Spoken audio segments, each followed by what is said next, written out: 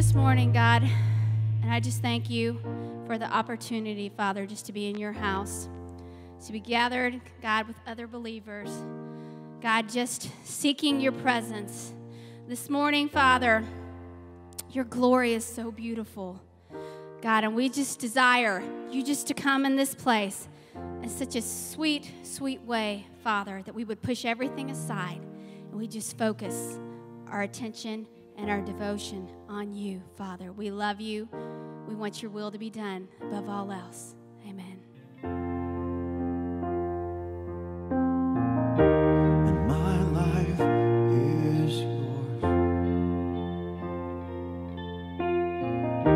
and my hope is in you only, and my heart you hold, 'cause you made this sinner holy.